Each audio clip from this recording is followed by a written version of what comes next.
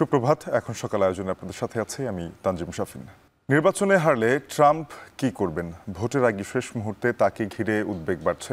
আগের নির্বাচনে হেরে ক্যাপিটাল হিলে নজিরবিহীন দাঙ্গা উস্কে দিয়েছিলেন সাবেক মার্কিন প্রেসিডেন্ট। এবারও পরাজিত হলে কি প্রতিক্রিয়া দেখাবেন তিনি, তা নিয়ে জল্পনা কল্পনার কোনো শেষ নেই। ভোট গণনা শেষ না হওয়ার আগে ট্রাম্প জয় দাবি করবেন এমন শঙ্কা থেকে পরিস্থিতি শান্ত রাখতে তৎপর রয়েছে ডেমোক্র্যাট প্রশাসন। বিস্তারিত জানাচ্ছেন নুজহাত কামাল। রাজনীতির মাঠে অভিজ্ঞতা ছাড়াই 2016 সালের প্রেসিডেন্ট নির্বাচনে জিতে অপ্রত্যাশিত চমক দেখিয়েছিলেন মার্কিন ধনকুবের ও ব্যবসায়ী ডোনাল্ড ট্রাম্প। এরপর থেকেই একের পর এক বিতর্কিত মন্তব্য, পদক্ষেপ, আচরণের কারণে অভিশংসন থেকে শুরু করে অনেক নেতিবাচকেই প্রথম রিপাবলিকান এই নেতা।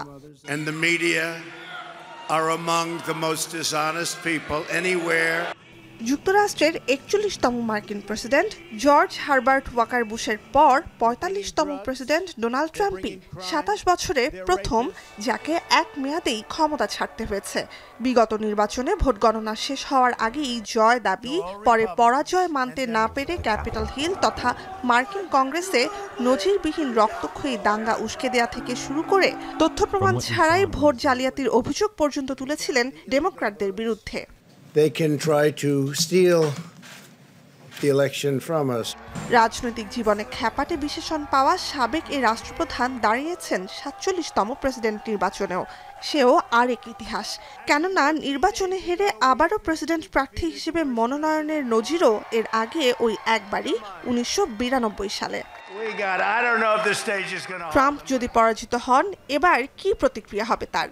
জাতিবিদ্বেষ ছড়ানোর জন্য কুখ্যাত বলে হারলে রক্তগঙ্গা বইয়ে দেবেন ট্রাম্প, এমন শঙ্কায় নাশকতা ঠেকাতে আগে থেকেই প্রস্তুত হচ্ছে ক্ষমতাসীনরা।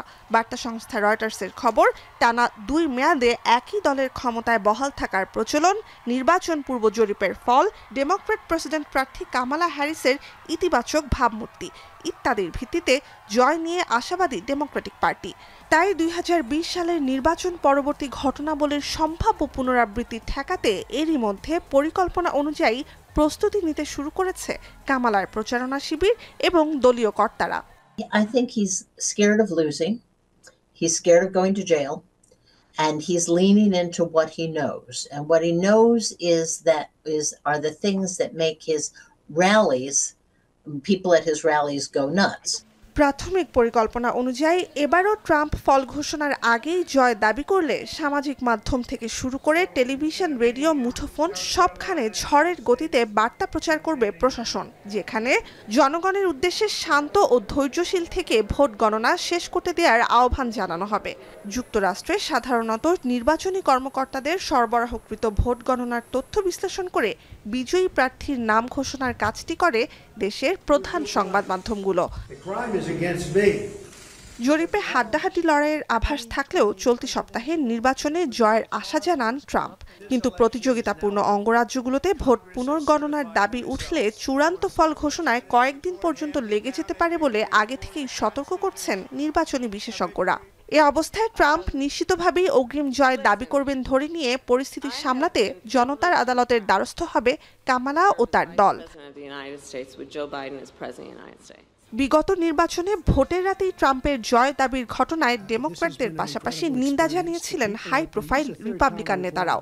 এবার ভোট যুদ্ধ শেষের আগেই আবারও অগ্রিম জয় ঘোষণার পরিকল্পনা আছে কিনা ট্রাম্পের, সে প্রশ্নের উত্তর এড়িয়ে ভোট শেষ হওয়ার আগ মুহূর্ত পর্যন্ত প্রচার চালিয়ে যাওয়ার ঘোষণা দিয়েছে রিপাবলিকান শিবির। নুজহাত কামাল, এখন বিশ্ব। যুক্তরাষ্ট্রে দ্বিতীয় সংখ্যাগরিষ্ঠ ধর্মাবলম্বী জনগোষ্ঠী ইহুদি ও মুসলিম। তাই আসন্ন মার্কিন প্রেসিডেন্ট নির্বাচনে মধ্যপ্রাচ্য ইস্যুতে প্রার্থীদের পররাষ্ট্র নীতি নিয়ে চলছে বিশ্লেষণ।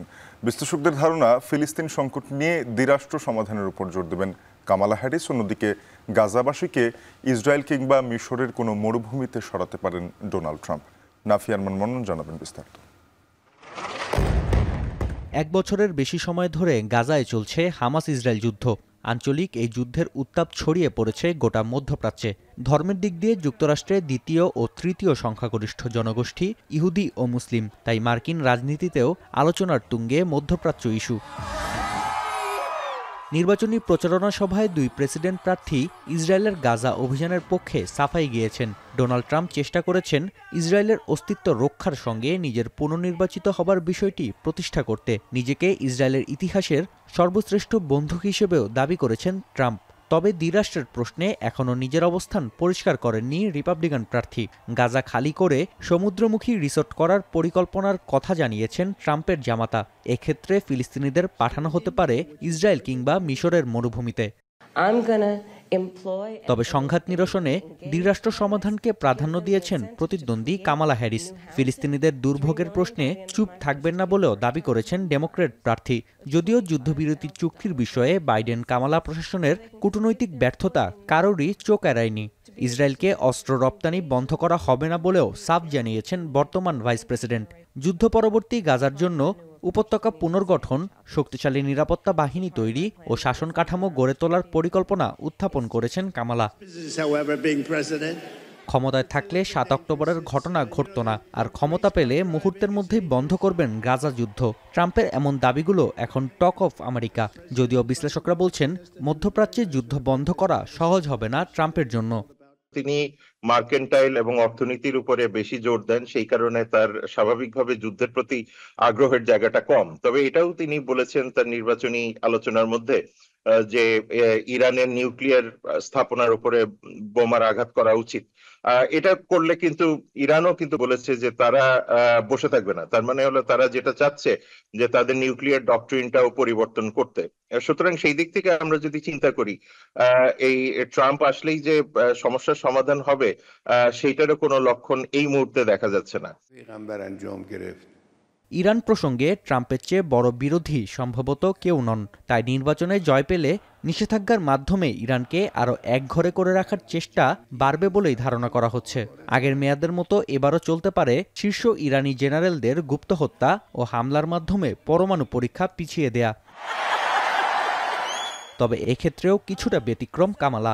ডেমোক্র্যাট প্রেসিডেন্ট প্রার্থী জানান, জয় পেলে পরমাণু কর্মসূচি বন্ধে ইরানের সঙ্গে আবারও চুক্তি করতে আগ্রহী তিনি। তবে হামাস, হিজবুল্লাহ ও হুতিদের মতো প্রক্সি সংগঠন দিয়ে খামেনি প্রশাসনের সন্ত্রাসী কার্যক্রম বন্ধে সর্বোচ্চ পদক্ষেপ গ্রহণের ঘোষণা কামালা হ্যারিসের। ধারণা করা হচ্ছে বর্তমান বাইডেন প্রশাসনের নীতিগুলো অপরিবর্তিত রাখবেন কামালা। এক্ষেত্রে তার মুখে বাক স্বাধীনতার কথা বারবার উচ্চারিত হলেও ইসরায়েলের বিরুদ্ধে যে কোনো মত দমনে কঠোর অবস্থানে থাকবেন ডেমোক্র্যাট প্রার্থী। অন্যদিকে সৌদি আরবের মতো উপসাগরীয় দেশগুলোর মানবাধিকার প্রসঙ্গ এড়িয়ে যাবেন ট্রাম্প। আগের মেয়াদের মতো জোর দেবেন পারস্পরিক অর্থনৈতিক সহায়তায়। নাফিয়া আরমান মনন, এখন বিশ্ব। ডোনাল্ড ট্রাম্পের ঘাঁটি হিসেবে পরিচিত যুক্তরাষ্ট্রের আইওয়া অঙ্গরাজ্যে জনমত জরিপে এবার এগিয়ে গেছেন কামালা হ্যারিস। এই অঙ্গরাজ্যের বাসিন্দাদের মধ্যেও দুই প্রার্থী নিয়ে মিশ্র প্রতিক্রিয়া রয়েছে। যদিও আগাম ভোটের দিক দিয়ে রেকর্ড সংখ্যক ভোটার উপস্থিতি লক্ষ্য করা যাচ্ছে। যুক্তরাষ্ট্রের আইওয়া থেকে বিস্তারিত জানাচ্ছেন মিছিল খন্দকার। একেবারে দোরগোড়ায় মার্কিন প্রেসিডেন্ট নির্বাচন। শেষ মুহূর্তে এসেও হাড্ডাহাড্ডি লড়াই চলছে রিপাবলিকান প্রার্থী ডোনাল্ড ট্রাম্প ও ডেমোক্র্যাট প্রার্থী কামালা হ্যারিসের মধ্যে। ভোটারদের কাছে ক্লান্তিহীনভাবে ছুটছেন দুই প্রার্থী। আইওয়া অঙ্গরাজ্যের এইমস শহরের একটি ভোট কেন্দ্রে ভেতরে ভোট গ্রহণ চলছে। বাইরে শীত থাকায় লোকজনের উপস্থিতি কম, কিন্তু ভেতরে ভোটারদের অভূতপূর্ব উপস্থিতি দেখা গেছে। তারা দীর্ঘক্ষণ লাইনে অপেক্ষা করছেন ভোট দেওয়ার জন্য। স্মরণকালের সবচেয়ে টানটান উত্তেজনার এই নির্বাচনে আগাম ভোট পড়েছে রেকর্ড সংখ্যক। আইওয়া অঙ্গরাজ্যটি রিপাবলিকানদের শক্ত ঘাঁটি হিসেবে পরিচিত। যদিও সবশেষ জনমত জরিপে এই অঙ্গরাজ্যে জোরালো সমর্থন পেয়ে এগিয়ে আছেন ডেমোক্র্যাট প্রার্থী কামালা হ্যারিস। 2020 এবং 2016 সালের নির্বাচনে আইওয়াতে সহজেই জয় পেয়েছিলেন ট্রাম্প। ডেমোক্রেট এবং রিপাবলিকানদের ভিতরে খুব ন্যারো একটি গ্যাপ দেখতে পাচ্ছি এবং দুপক্ষের ভিতরেই একটি হাড্ডাহাড্ডি লড়াই বিরাজমান। এবং ব্যাটেল গ্রাউন্ডগুলি যদি দেখি আমরা, তাহলে দেখতে পাই যে ডোনাল্ড ট্রাম্পের জন্য কিছুটা সহজ আছে ব্যাটেল গ্রাউন্ডগুলি, সেক্ষেত্রে কামালা হ্যারিসের জন্য একটু জটিল সমীকরণ আছে। প্রার্থী নিয়ে মার্কিন জনগণের মধ্যেও আছে মিশ্র প্রতিক্রিয়া। তারা প্রেসিডেন্ট হিসেবে এমন একজনকেই চান যিনি মার্কিন অর্থনীতি নিয়ে কাজ করবেন এবং বিশ্বে চলমান যুদ্ধবন্ধে কার্যকর পদক্ষেপ নেবেন। is that whomever is president of the United States be a kind and reasonable person with respect for law and respect for his fellow human beings. And that's why I don't think Donald Trump would be a good president. He is crude and rude. We have conflict going on right now in the Mideast, in Ukraine, some tension in the Far East.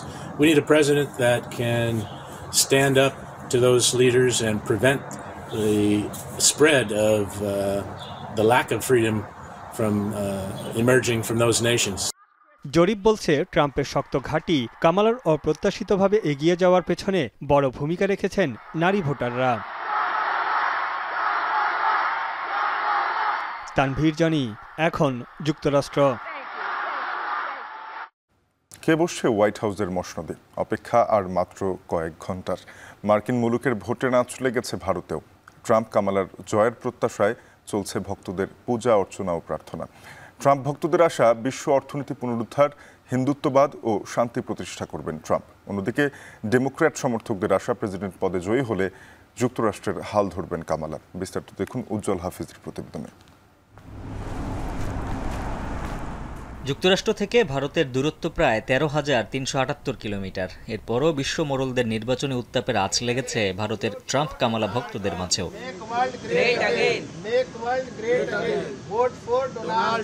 Make world great again, vote for Donald Trump. নয়াদিল্লিতে এই স্লোগানে চলছে ট্রাম্পের জন্য বিশেষ পূজা অর্চনা। সাবেক এই প্রেসিডেন্টের ছবিতে তিলক ও ফুলের মালা ঝুলিয়ে চলছে ভক্তদের গভীর প্রার্থনা। পুরোহিত ও ভক্তদের দাবি ট্রাম্পই পারবেন বিশ্ব অর্থনীতির পুনরুদ্ধার ও শান্তি প্রতিষ্ঠা নিশ্চিত করতে। নির্বাচনে জয়ী হয়ে আবারও হোয়াইট হাউসের মসনদে বসবেন ট্রাম্প, এমন প্রত্যাশা ট্রাম্পের হিন্দু ভক্ত সমর্থকদের। पूरा विश्व में वातावरण खराब हो रहा है, इकोनॉमी गिर रही है, अशांति फैल रहा है, तो मानवता के रक्षक डोनाल्ड ट्रंप ही एक ऐसे नेता हैं जो विश्व में शांति ला सकते हैं। विश्व में शांति के लिए, इकोनॉमी ग्रो करने के लिए डोनाल्ड ट्रंप को पूरे विश्व का प्रतिनिधित्व करना परम आवश्यक है। পুরোহিতদের আশা নির্বাচনী জয়ী হয়ে বিশ্বে হিন্দুত্ববাদ রক্ষায় কাজ করে যাবেন ডোনাল্ড ট্রাম্প। पूरे वर्ल्ड में जहां भी हिंदू हैं उनकी सुरक्षा के लिए उन्होंने संकल्प लिया है। इसलिए हम लोग साधु संत पूरे देश के हिंदू समाज डोनाल्ड ट्रंप के साथ हैं और विजयी की कामना करते हैं। শুধু ডোনাল্ড ট্রাম্পই নন, ডেমোক্রেটিক প্রার্থী কামালা হ্যারিসের জয়ের প্রত্যাশায় ভারতের তেলেঙ্গানায় পূজা অর্চনা ও প্রার্থনা করেছেন ভক্তরা। ভক্তদের আশা প্রেসিডেন্ট নির্বাচনে জয়ী হয়ে যুক্তরাষ্ট্রের হাল ধরবেন Kamala Harris. For the success of Kamala Harris to be becoming as a president of United States of America, actually we founded the foundation in 2018, and in 2020 also we done the same job, and she went successful. তেলেঙ্গানায় শ্যামলা গোপালান শিক্ষা ফাউন্ডেশনের উদ্যোগে 11 দিন ধরে চলছে এই পূজা অর্চনা। কামালার মা শ্যামলা গোপালানের স্মরণেই এই ফাউন্ডেশন গড়ে তোলা হয়। উজ্জ্বল হাফিজ, এখন বিশ্ব। আরএফএল ওয়াটার পাম্পের অটো থার্মাল টেকনোলজি, যা বেশি হিটে নষ্ট হয় না, শতভাগ মসৃণ, ব্রাশ ইম্পেলার নিশ্চিত করে অধিক পানির flow. RFL water pump on করলে পানির তুফান। টঙ্গীর কেরানীটেক বস্তিতে যৌথ বাহিনী অভিযান পরিচালনা করছে, সেখানে খোঁজ রাখছেন সহকর্মী রকিবুল রাহাত। সরাসরি যুক্ত হব তার সাথে। রাহাত, অভিযানে কি কি পাওয়া গেল জানাবেন আমাদের। শাফিন, এই অভিযান 5টার দিকে শুরু হয়েছে ভোর, এবং এখন পর্যন্ত অভিযান চলছে এবং এটি যৌথ বাহিনীর অভিযান। এখানে সেনাবাহিনীর সদস্যরা রয়েছেন, সেনাবাহিনীর ডগ স্কোয়াডের সদস্যরা রয়েছেন এবং একই সঙ্গে র্যাবের সদস্য এবং বিজিবি এবং পুলিশের সদস্যরাও কিন্তু রয়েছেন। আমরা এখানে দেখেছি যে বস্তিটিতে অভিযান চালানো হচ্ছে, সেই বস্তি থেকে বিপুল পরিমাণে মাদক জাতীয় দ্রব্য মূলত এখান থেকে জব্দ করা হয়েছে এবং আমরা দেখছি যে নানান উপায়ে, অর্থাৎ এখন যেটি দেখা যাচ্ছে এটি মূলত একটি বসার টুল, সেই টুলের ভেতর থেকে কিন্তু বিপুল পরিমাণ আমরা দেখছি যে গাঁজা এবং ইয়াবা উদ্ধার করেছে সেনাবাহিনী, এবং একই সঙ্গে আরও নানান উপায়ে সেখানে আমরা দেখছিলাম যে ফেন্সিডিল এবং অন্যান্য যে মাদক জাতীয় দ্রব্যগুলো রয়েছে সেই মাদক জাতীয় দ্রব্য সেখানে রাখা হয়েছিল এবং বস্তির ঘরগুলো তল্লাশি করে কিন্তু আইন শৃঙ্খলা রক্ষাকারী বাহিনীর সদস্যরা সেগুলো উদ্ধার করেছে এবং একই সঙ্গে এই মাদক ব্যবসার সঙ্গে জড়িত 40 জনের উপরে বেশ কয়েকজনকে আটক করা হয়েছে প্রাথমিকভাবে, এবং এখন পর্যন্ত এই বস্তিতে অভিযান চলছে। এবং আমরা দেখছি যে শুধুমাত্র মাদক জাতীয় দ্রব্যই নয়, বিপুল পরিমাণ দেশীয় অস্ত্রশস্ত্র এখান থেকে উদ্ধার করা হয়েছে। এবং সেক্ষেত্রে আইন শৃঙ্খলা রক্ষাকারী বাহিনীর সদস্য যারা রয়েছেন তারা বলছেন যে এই মাদক ব্যবসাকে কেন্দ্র করে যে একটি ভয়ের রাজত্ব কায়েম করা এবং অন্যান্য যে ঘটনাগুলো রয়েছে সেগুলো কিন্তু এখানে করা হতো বলে আমাদেরকে আইন শৃঙ্খলা রক্ষাকারী বাহিনী জানিয়েছে। এবং আইন শৃঙ্খলা রক্ষাকারী বাহিনীর পক্ষ থেকে বলা হয়েছে যে এই ধরনের যে যৌথ বাহিনীর যে অভিযানগুলো রয়েছে সেই যৌথ বাহিনীর অভিযান কিন্তু চলবে বস্তি না, শুধু অন্যান্য যে জায়গাগুলো রয়েছে সেখানেও মাদক এবং অস্ত্র উদ্ধারে তাদের এই অভিযান চলমান থাকবে। এই ছিল গাজীপুরের টঙ্গী থেকে আমার কাছে সবশেষ। শাফিন, টঙ্গীর কেরানীটেক বস্তি থেকে যৌথ বাহিনীর অভিযানে পাওয়া গেছে বেশ কিছু মাদকদ্রব্য এবং পাশাপাশি আটক করা হয়েছে অনেকে। এ বিষয়ে জানাচ্ছিলেন সহকর্মী রকিবুল রাহাত। শিগগিরই আন্তর্জাতিক অপরাধ আদালতে শেখ হাসিনার বিরুদ্ধে তদন্ত কার্যক্রম শুরু হবে। ওয়ারেন্ট ইস্যু হলে ভারত থেকে শেখ হাসিনাকে দেশে ফেরানো সহজ হবে বলে মনে করেন মামলার বাদী barrister M A Arifin. London থেকে নাইম হাসানের প্রতিবেদনে থাকছে বিস্তারিত।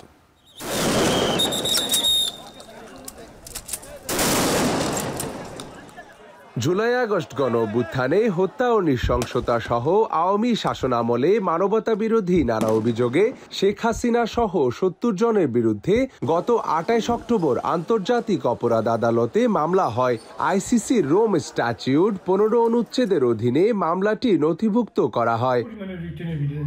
এখানে কিছু এভিডেন্স আছে, যেমন ধরেন আন্দোলনে সংগঠিত ঘটনাগুলো তথ্য উপাত্ত সংগ্রহ করে আন্তর্জাতিক অপরাধ আদালতে জমা দেন ব্রিটিশ বাংলাদেশি আইনজীবী barrister M A Arifin Ashraf, যেখানে তুলে ধরা হয় হত্যা ও মানবাধিকার লঙ্ঘনের বিভিন্ন ঘটনা।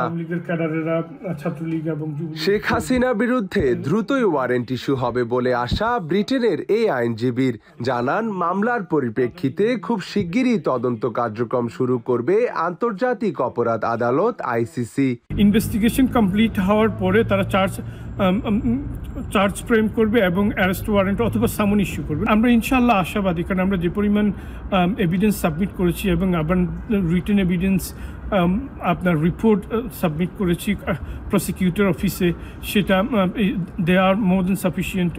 আইসিসির রোম সংবিধির আওতায় না থাকায় শেখ হাসিনাকে বাংলাদেশে ফেরত পাঠানোর ক্ষেত্রে বাধ্য না ভারত। তবে বহির্বিশ্বের কারণে দিল্লি চাপে থাকবে বলে মনে করেন মামলার বাদী। যদি ইন্টারন্যাশনাল অ্যারেস্ট ওয়ারেন্ট ইস্যু হয় সেক্ষেত্রে ইন্ডিয়া, আমরা মনে করি যে বাধ্য না থাকলেও তাদের উপর আন্তর্জাতিক পর্যায়ে প্রেশার করবে। তারা এখন বাংলাদেশের সাথে যেই স্ট্রং পজিশনে আছে, কিন্তু গ্লোবাল কমিউনিটির সাথে তারা ওরকম স্ট্রং পজিশনে থাকবে না। সুতরাং হাসিনার জন্য তারা তাদের গ্লোবাল ইন্টারেস্ট নষ্ট করবে বলে মনে করি না, এবং তারা হাসিনাকে হেগে হ্যান্ডওভার করবে। আইসিসিতে মামলার অভিযোগ গঠন হলে ভুক্তভোগী পরিবার ন্যায় বিচার পাবে বলে আশা বাদীপক্ষের।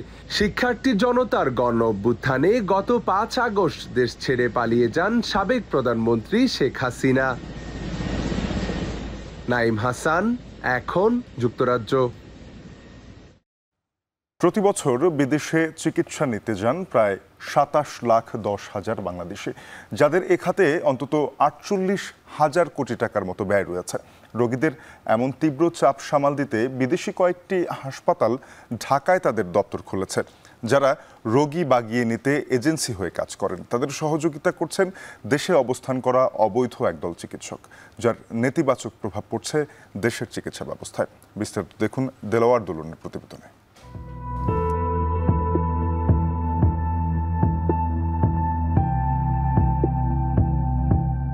আকাশে মেঘের খেয়া, প্রকৃতিতে রূপময় হেমন্তের ছোঁয়া। কার্তিকের প্রহর কেটে যায়, প্রকৃতির এই আবহ এখন আর দোলা দিতে পারে না সুমনাকে। দীর্ঘদিনের কর্কট রোগ বাস্তবতাকে করেছে বিভীষিকাময়। ঘটনার শুরু ৮ বছর আগে। হঠাৎ অসুস্থ হয়ে পড়েন সুমনা। শুরু হয় এক হাসপাতাল থেকে আরেক হাসপাতালে ছোটাছুটি। তার দাবি, একের পর এক ভুল চিকিৎসাতেই ক্যান্সারের বিস্তার ঘটেছে।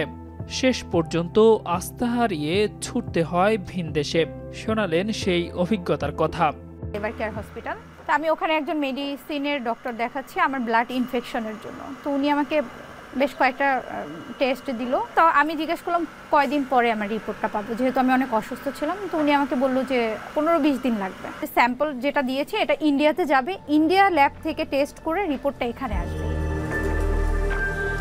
গত 10 বছরে সুমনার মতো বিদেশে চিকিৎসা নিতে যাওয়া বাংলাদেশি রোগী বেড়েছে 8 গুণ। প্রতি বছর বিদেশে চিকিৎসা নিতে যাচ্ছেন 27,10,000 বাংলাদেশি রোগী, যাদের এই খাতে ব্যয় হচ্ছে $450 কোটি, যা বাংলাদেশি মুদ্রায় 48,000 কোটি টাকার বেশি।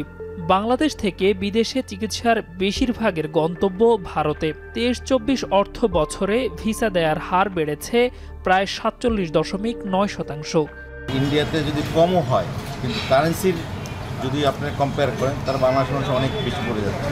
আমরা ট্রিটমেন্টটা এখানে ভালো পাই, এর জন্য কষ্ট হলেও আমরা এখানে চলে আসি। রোগীদের চাপ বেশি থাকায় ভারত, থাইল্যান্ড ও সিঙ্গাপুরের কয়েকটি হাসপাতাল তাদের দপ্তর খুলেছেন ঢাকায়। বাংলাদেশের বিভিন্ন হাসপাতালে বিদেশি বহু চিকিৎসকের সেবার মান নিয়ে রয়েছে বিস্তর অভিযোগ। প্রতিবেশী দেশ সহ একাধিক দেশের একটি শক্তিশালী মার্কেটিং নেটওয়ার্ক ক্রিয়াশীল রয়েছে। অধিকাংশই যারা ভারতে চিকিৎসক হিসেবে তেমন ভালো করেনি, বিদেশ থেকে আনা হচ্ছে, তাদের পক্ষে বিপুল প্রচার প্রোপাগান্ডা করে মানুষজনকে ভুল তথ্য দেওয়া হচ্ছে। বিদেশি হাসপাতালগুলো অতিরিক্ত মুনাফার আশায় রোগীদের সঙ্গে প্রতারণার আশ্রয় নিয়ে থাকেন বলেও অভিযোগ এ চিকিৎসকের। ভারতীয় চিকিৎসকগণ বাংলাদেশের সমস্ত পরীক্ষা যে ভুয়া সেটা প্রথমে বলে, দ্বিতীয়ত এই চিকিৎসকগণের এই কি চিকিৎসা দিয়েছে, তো কোনো চিকিৎসা না। পরে দেশে আসার পরে অধিকাংশ ক্ষেত্রে মিলিয়ে দেখা যায় যে ওষুধটি বাংলাদেশের ডাক্তার দিয়েছিল সেই গোত্রের সেই ধরনের ওষুধই কিন্তু অন্য কোনো নামে বা অন্য কোনো কম্বিনেশনে ভারত থেকে দেওয়া হচ্ছে। জটিল রোগ নির্ণয়ে দেশের বিশেষায়িত হাসপাতাল থাকলেও সেবার পরিধি নিয়ে অজানা অনেকের। আমাদের দেশে কি ধরনের চিকিৎসা পাওয়া যায় এইটা মানুষকে জানানো ঠিক মতো হয় না। নিটোরে বা এনআইওএইচে কী ধরনের অপারেশন করা যায়, ওইখানে কী ধরনের চক্ষুর ব্যবস্থাপনা আছে, এইটা মানুষকে জানানোই হয়। দেশের বাইরে চিকিৎসা নিতে বিপুল ব্যয় স্বাস্থ্য ব্যবস্থাপনার উপর আস্থার সংকট তৈরি করছে, যার পরিবর্তনে স্বাস্থ্যসেবার আমূল পরিবর্তন প্রয়োজন বলে মনে করেন এ স্বাস্থ্য অর্থনীতিবিদ।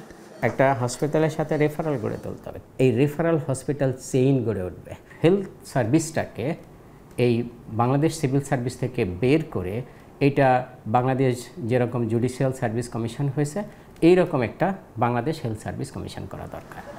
দেশে চিকিৎসা প্রাপ্তিতে আস্থার ঘাটতি রয়েছে, এজন্য রোগীদের সঙ্গে সম্পর্ক উন্নতির প্রয়োজন চিকিৎসকদেরও। এখন সুস্থ হয়ে যাওয়ার পরেও রোগী আমার জন্য বদদোয়া করে যে আমার পকেটটা কেটে একদম শেষ করে দিল, আমার গরুটা বিক্রি হয়ে গেল। আমরা যদি মিউচুয়াল রেসপেক্টের জায়গাটা ফিরিয়ে আনতে পারি তাহলে রোগীরা কম সুস্থ হয়েও জ্বর নিয়ে বাড়ি ফিরেও কিন্তু সেই রোগী হবে, কি বলে আপনার জন্য দোয়া করে। বেসরকারি হাসপাতালে চিকিৎসা ব্যয়ে সামর্থ্যহীনদের শেষ ভরসা এ সকল সরকারি হাসপাতাল, যদিও এখানে সেবা প্রাপ্তিতে রয়েছে বিস্তর অভিযোগ। বিশেষজ্ঞরা বলছেন বেসরকারি হাসপাতালগুলো চিকিৎসা সেবার চেয়েও বেশি গুরুত্ব পাচ্ছে বাণিজ্যিকীকরণের দিকটি। এক্ষেত্রে ব্যক্তি পর্যায়ে চিকিৎসা ব্যয়ে খরচের হিসেবে দক্ষিণ এশিয়ার দেশগুলোর মধ্যে বাংলাদেশের অবস্থান দ্বিতীয়। দেলোয়ার দোলন, এখন, ঢাকা। এখন সকালে একটা বিরতি নিয়ে ফিরব কিছুক্ষণের মধ্যে, সঙ্গে থাকুন।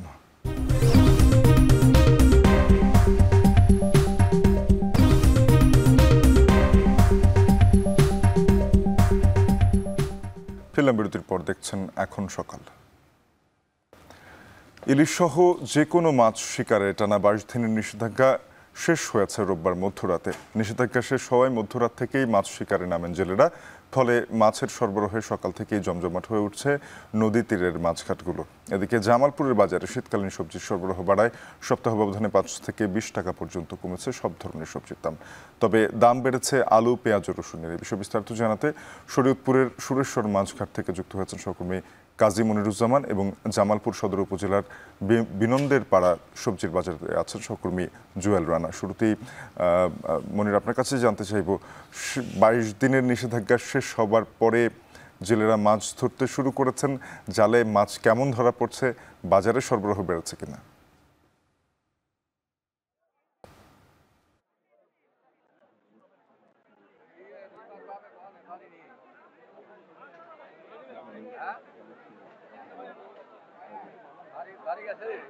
22 দিনের নিষেধাজ্ঞা উঠে যাওয়ায় রাতভর জেলেরা নদীতে মাছ শিকার করেছেন। আমরা দেখছি যে রাতভর মাছ শিকারের পর পদ্মা মেঘনা তীরের যে মাছঘাটগুলো রয়েছে সেখানে মাছ নিয়ে এসেছেন এবং এই মাছঘাটগুলো কিন্তু বেশ জমজমাট হয়ে উঠেছে। ক্রেতা বিক্রেতা জেলে এবং আড়তদারের হাঁকডাকে কিন্তু বেশ কেনাবেচা জমে উঠেছে এবং ভোর থেকেই দেখছি যে জেলে এবং আড়তদারদের হাঁক ডাকাডাকিতে কিন্তু এখানে একটি জমজমাট মাছের বাজার মিলেছে। বিশেষ করে আজকে এই 22 দিন পর কিন্তু নদীতে বেশি পাওয়া গেছে পাঙাশ মাছ। আমরা দেখেছি যে নদীতে প্রচুর পরিমাণ পাঙাশ পাওয়া গেছে এবং সে কারণে কিন্তু পাঙাশের দরও কেজি প্রতি 300 থেকে 350 টাকা কমে আজকে কিন্তু 600 থেকে 650 টাকা কেজি দরে বিক্রি হচ্ছে পাঙাশ। এছাড়া ইলিশও উঠেছে, তবে ইলিশের পরিমাণ বাড়লেও কিন্তু দাম কমেনি। আমরা ঘুরে দেখেছি যে 1 কেজি এবং তার ওপরের ইলিশ কিন্তু 2100 থেকে 2300 টাকা কেজিতে বিক্রি হচ্ছে এবং মাঝারি যে ইলিশগুলো রয়েছে সেগুলো বিক্রি হচ্ছে 1500 থেকে 1700 টাকা কেজি দরে এবং ছোট ইলিশগুলো কিন্তু বিক্রি হচ্ছে 800 থেকে 900 টাকা কেজি দরে। আর বিশেষ করে ইলিশ এবং পাঙাশই বেশি উঠেছে, তবে এর পাশাপাশি আইর মাছও কিন্তু আমরা লক্ষ্য করেছি। যেহেতু 22 দিন বন্ধ ছিল, মাছের উৎপাদন কিন্তু বেড়েছে এমনটা দেখা যাচ্ছে। আইর মাছ বিক্রি হয়েছে এই বাজারে আজকে 1300 থেকে একেবারে 1700 টাকা কেজি দরে এবং রুই কাতল, নদীর রুই কাতলের চাহিদাও বেশি এবং দামও কিন্তু বেশি। আজকে দেখছি যে নদীর রুই কাতল বিক্রি হচ্ছে 900 থেকে 1000 টাকা কেজি দরে এবং অন্যান্য মাছ আজকে কম রয়েছে। আমরা কথা বলেছিলাম আড়তদারদের সাথে, তারা বলছেন যে 22 দিন আড়ত বন্ধ ছিল এবং আড়ত বন্ধ থাকায় কিন্তু মাছ কেনাবেচা হয়নি। নদীতে 22 দিন নিষেধাজ্ঞা থাকায় মাছের উৎপাদন বেড়েছে। পাঙাশ মাছ সহ ইলিশ মাছ বাজারে এসেছে এবং সেগুলো বেশ কেনাবেচা হচ্ছে এবং মানুষের ক্রেতা বিক্রেতার পাইকারের চাহিদাও রয়েছে। তো জমজমাট সুরেশ্বরের মাছ বেচাকেনা চলছে এবং এটা আরো 1 ঘন্টা ব্যাপী চলবে এমনটাই কিন্তু আড়তদাররা বলছেন। আর বলছেন যে আড়তদাররা যে আজকে অন্তত 50 লাখ টাকার লেনদেন হবে এই বাজারে। এবারে একটু সবজির বাজারের খবর জানবো। জুয়েল, জানাবেন যে জামালপুরের বাজারে সবজির সরবরাহ দরদাম কেমন?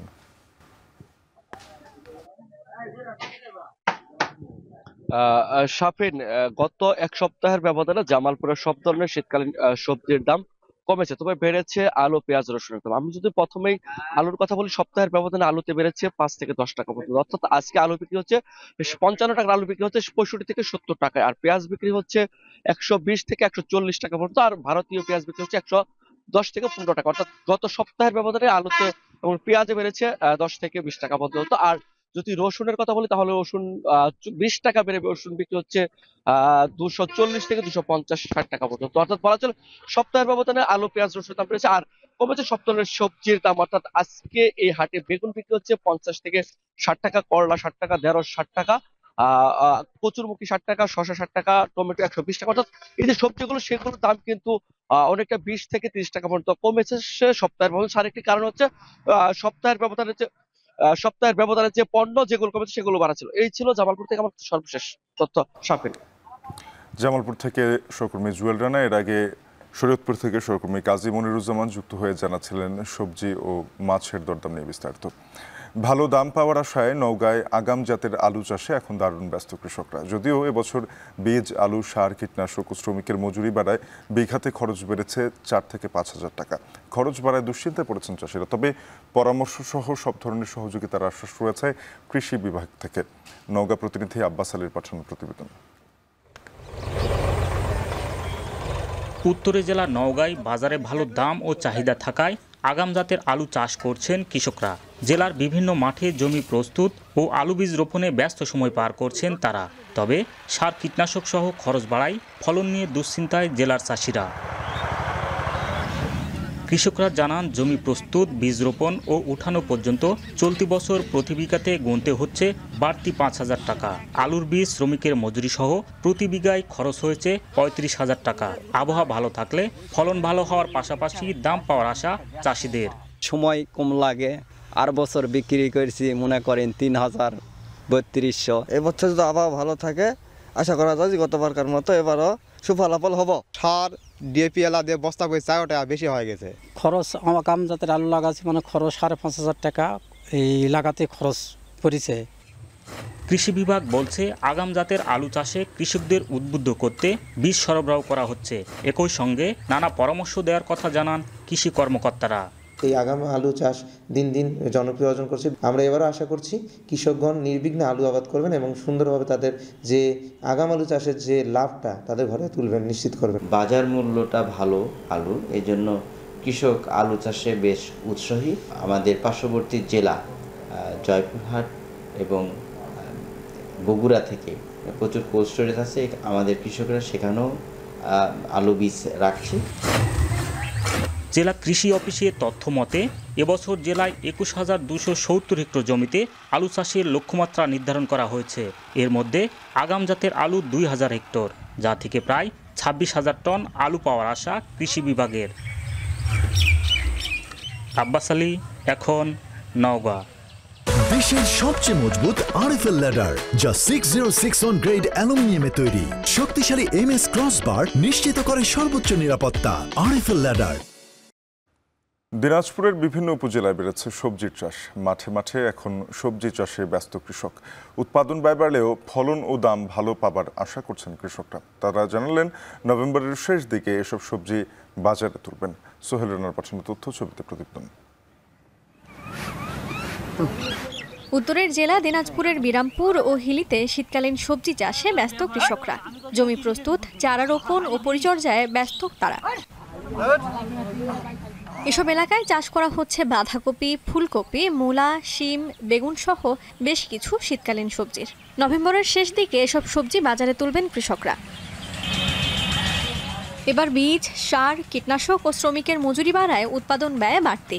গেল বছর প্রতি বিঘায় কপি চাষে ১০ থেকে ১৫,০০০ টাকা খরচ হলেও এবার বিঘা প্রতি খরচ হচ্ছে ২০ থেকে ৩০,০০০। কৃষকরা বলছেন, জমি থেকে এসব সবজি কিনে নিয়ে যান ঢাকা, চট্টগ্রাম, রংপুর সহ দেশের বিভিন্ন স্থানের ব্যবসায়ীরা। এতে বাজারে গিয়ে বিক্রি করতে হয় না তাদের। দুর্যোগের কবলে না পড়লে ভালো ফলন ও বাজারে বাড়তি দাম পাবার আশা তাদের। এখন সময় তো খুব ব্যস্ততার মধ্যে আমরা আছি। কপি আবাদ করে ৭০ দিন পর কাটা হয়, আমরা ভেতর থেকে বিক্রি করে দিই। সব জিনিসের দাম বেশি নাই বাজারে। যদি সবজির দাম যদি আমরা না পাই তাহলে আমাদের অবস্থা তো খারাপ হয়ে যাচ্ছে। উপজেলার প্রতিটি মাঠেই শীতকালীন সবজির চাষ হচ্ছে। কৃষকদের সবজি চাষে কারিগরি সহ সব ধরনের সহযোগিতার আশ্বাস উপজেলা কৃষি বিভাগের। কিভাবে টেকসই প্রযুক্তিগুলো কৃষকদের মাঝে সম্প্রসারিত করা যায় সে বিষয়ে আমাদের কর্মপরিকল্পনা প্রণয়ন করা হয়েছে এবং সেই অনুযায়ী আমাদের পরামর্শ সেবা অব্যাহত আছে। তো আশা করছি আমাদের রবি মৌসুম বা শীতকালীন যে মৌসুম, সেই মৌসুমে আমাদের এর আবাদ এলাকা উত্তরোত্তর বৃদ্ধি পাবে। কৃষি অফিসের তথ্য মতে এবার বিরামপুর ও হিলি হাকিমপুর উপজেলায় প্রায় ১৫০০ হেক্টর জমিতে সবজির চাষ হয়েছে। এখন হিলি। এখন সকালে আরো একটা বিরতি নিয়ে ফিরবো, সাথে থাকুন।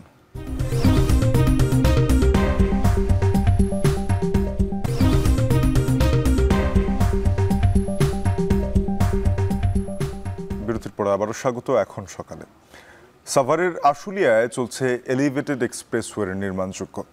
সড়ক জুড়ে নির্মাণ কাজের খোঁড়াখুঁড়ি, তৈরি হয়েছে খানাখন্দ। সড়কের উপর রাখা হয়েছে নির্মাণ সামগ্রী। এতে সড়কটি সংকুচিত হয়ে পড়ায় যানজট সহ চলাচলের দুর্ভোগে পোহাচ্ছেন কয়েক লাখ মানুষ। বিস্তারিত হুমায়ুন কবিরের প্রতিবেদনে। শ্রমিক অধ্যুষিত সড়কটি ২৪ ঘন্টায় ব্যবহার করেন লাখো মানুষ। ঢাকা থেকে উত্তরবঙ্গগামী গাড়িগুলো যাতায়াত করে এ সড়ক দিয়ে। ২০২২ সালের নভেম্বরে টঙ্গী আশুলিয়া ইপিজেড এলাকায় এলিভেটেড এক্সপ্রেসওয়ের নির্মাণ কাজ শুরু হয়। ওই সময় থেকেই সড়কটির দেখভালের দায়িত্বে আছে ঢাকা আশুলিয়া এলিভেটেড এক্সপ্রেসওয়ে নির্মাণকারী প্রতিষ্ঠান সিএমসি ও এপিক সলিউশন। সাভারের ইপিজেড, ইউনিক, জামকরা, শিমুলতলা, নরসিংহপুর, টঙ্গিবাড়ি এলাকার সড়ক জুড়ে যত্রতত্র দেখা মেলে খানাখন্দের। এছাড়াও এলিভেটেড এক্সপ্রেসওয়ের নির্মাণ কাজে ব্যবহৃত সামগ্রী রাখা সড়কের উপরেই, ফলে যানজট সহ চলাচলে ভোগান্তি পোহাচ্ছেন পথচারীরা। ডাক্তারের কাছে আসছি, অনেক ভোগান্তি হয়ে আসছি, অনেক কষ্ট হয়েছে আমাদের আসতে। আমি অসুস্থ, আমার হাত ভাঙা, আমি অনেক কষ্ট করে আসলাম এই জিরাগড় থেকে এই হাসপাতালে। দীর্ঘদিন যাবত দেখতেছি এই রাস্তাটা অবস্থা খুবই শোচনীয়। কাদার জন্য ভোগান্তি হচ্ছে, গাড়ির জন্য ভোগান্তি হচ্ছে, গাড়ি না পাওয়ার জন্য ভোগান্তি হচ্ছে। সড়কে খানাখন্দ ও পানি জমে থাকায় যানবাহনগুলো চলছে ঝুঁকি নিয়ে। দ্রুত সড়কটি সংস্কারের দাবি জানান চালকরা। লোকাল সার্ভিসের জন্য বেশি জাম আর কি, এগুলা দাঁড়া থাকে আর জাম লাগে বেশি। আগে মনে করেন রাস্তা 3 টিপ মারতাম, এখন 3 টিপ হয় না। রাস্তা ভাঙ্গা, গাড়ি নষ্ট হয়ে যায়, ভাঙ্গিয়ে ছুটে যায়, প্রতিদিনই জ্বালা দেওয়া লাগে। সড়কে যানজট সহনীয় পর্যায়ে রাখতে এলিভেটেড এক্সপ্রেসওয়ে কর্তৃপক্ষ নিজস্ব কর্মী রাখলেও যানজটের কবল থেকে মুক্তি মিলছে না। যান চলাচল বা কোনো যাত্রী বা কোনো যানবাহনের কোনো সমস্যা না হয়, সেই সমস্যা সমাধানের চেষ্টা করতেছি। নির্মাণের কাজ চলছে রাস্তার, এই জন্য জ্যামজট যাতে না বাঁধে, এই জন্য আর কি রাস্তায় ট্রাফিকের দায়িত্বে আছি। পুলিশ বাহিনীর সাথে সাথে আমাদের নিজস্ব প্রায় 100 ভলেন্টিয়ার এখানে রাস্তায় ট্রাফিক কন্ট্রোল করার জন্য এখন নিয়োজিত আছে। আর এলিভেটেড এক্সপ্রেসওয়েটা সম্পূর্ণ হলে তখন এবং নিচে আমাদের 4 লেন সমাপ্ত হলে পরে এই জ্যাম ইনশাআল্লাহ থাকবে না। অবিলম্বে এলিভেটেড এক্সপ্রেসওয়ের নির্মাণ কাজ শেষ করে সড়কটি চলাচলের উপযোগী করে তোলার দাবি স্থানীয়দের। এখন সাভার। আরএফএল গিজারে আছে ওয়ার্ল্ড ফ্লো টেকনোলজি, যা পানি গরম করে 20% কম বিদ্যুৎ খরচে, আর একবার অন করলেই পানি গরম থাকে 24 ঘন্টা। আরএফএল গিজার, উষ্ণ পানির পরশ। টাঙ্গাইল শহরের প্রবেশদ্বারগুলোতে বর্জ্য ফেলায় পরিবেশ দূষণ ও স্বাস্থ্য ঝুঁকিতে পড়ছেন পৌরবাসী। মশার উপদ্রবের পাশাপাশি টাইফয়েড, যক্ষ্মা সহ বিভিন্ন রোগে আক্রান্তের সংখ্যা বাড়ছে। এমন অবস্থা থেকে রেহাই পেতে কর্তৃপক্ষের পদক্ষেপ চান স্থানীয়রা। জমি বরাদ্দ পেলে ডাম্পিং স্টেশন নির্মাণের কথা জানিয়েছেন পৌর প্রশাসক। বিস্তারিত কাউসার আহমেদের প্রতিবেদনে ক্যামেরায় ছিলেন শোভন দাস। শ্রমিক অধ্যুষিত সড়কটি 24 ঘন্টায় ব্যবহার করেন লাখো মানুষ। ঢাকা থেকে উত্তরবঙ্গগামী গাড়িগুলো যাতায়াত করে এ সড়ক দিয়ে। 2022 সালের নভেম্বরে টঙ্গী, আশুলিয়া, ইপিজেড